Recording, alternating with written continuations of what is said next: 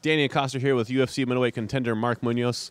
Mark, you got this fight with Chael Sonnen in the UFC on Fox 2. What's it like to get the invite to be on the first really card on Fox? It's a huge honor to be able to be on Fox, you know, to showcase our sport mainstream on a network like Fox. It's an unbelievable opportunity. I can't even speak right now because I'm just lost for words. No, but it's a great opportunity for sure. If we could take a step back real quick, are you a pro wrestling fan at all? You know what, man? I honestly haven't been watching pro wrestling at all. But I used to watch it when there was, Junkyard Dog, when there was Hulk Hogan, Andre the Giant, George the Animal Steel, Ricky the Dragon Steamboat. I watched it back then, but now I don't really watch too much. So you don't know who CM Punk is? I don't. CM Punk is actually a pro wrestler. He's a WWE champion. He's going to be cornering Chael Sonnen. Have you heard this? Oh, really? Yeah. Dude, that's sweet. That's awesome, man. That's cool. Are you excited for Chael? He is. Yeah, dude, I'm excited for Chael, for CM Punk to come out with him, man. That's cool.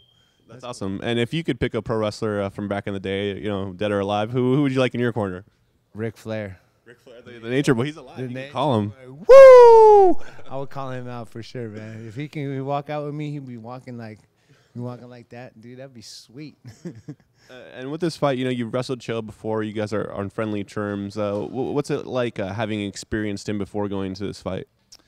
I know Chael's going to bring it, man. I know that he's just a fierce competitor. I am too, and man, you're going to see two fierce competitors go at it. So you better not blink, because it's going to be a high-paced fight for sure. After he beat Brian Stann and after you got your win over Chris Lieben, you made the case for yourself as the #1 contender. Is this kind of the best case scenario because you get to prove it now inside the cage versus Chael Sonnen, who a lot of people felt was the #1 contender? Yeah, I think this is a great fight for me because I want to be at the top. He does too, and for us to fight for #1 contender spot, this is the real deal. For him to do what he did to Brian Stann, for me, what I did to Chris Lieben, and now this is for somewhat all the marbles. All the marbles is Rio. But right now it's we're fighting for #1 contender, and it's gonna be awesome. Chael hasn't had too much to say about you. Like you said, it's been pretty respectful, but he's had a lot to say about Anderson Silva, a friend of yours. Yeah. What do you make of Chael's anti-Anderson campaign? He talks a big game, he backs it up though. That's the thing about Chael, is he's a very colorful personality and he backs it up, and regardless if you like him or not, you're thinking about him, and that he's a great marketer. He markets himself, man. He talks, and he knows where to kind of just say what he needs to say, and he knows when to do it, and it's been working for him thus far. There's another contender fight on the card, and it's in your division. It's Damian Maia, someone you've had a win over, and Michael Bisping, who a lot of people feel is right there with you and Chael Sonnen as a #1 contender. Do you think that the stakes are higher for you guys, that you have to shine over not just Chael Sonnen but also Michael Bisping?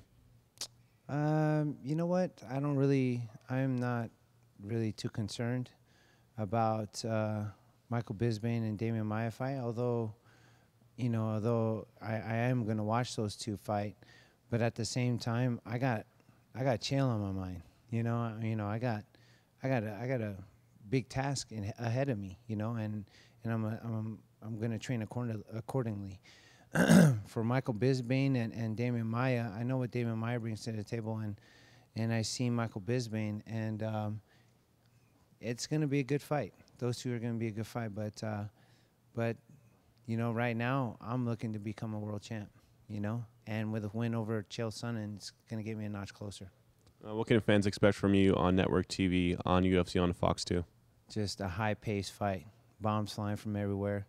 You're going to see me trying to finish the fight wherever I'm at, and it's going to be an awesome fight. I've never been in a boring fight, and I'm just going to go out there and I'm going to bring it. Mark Munoz.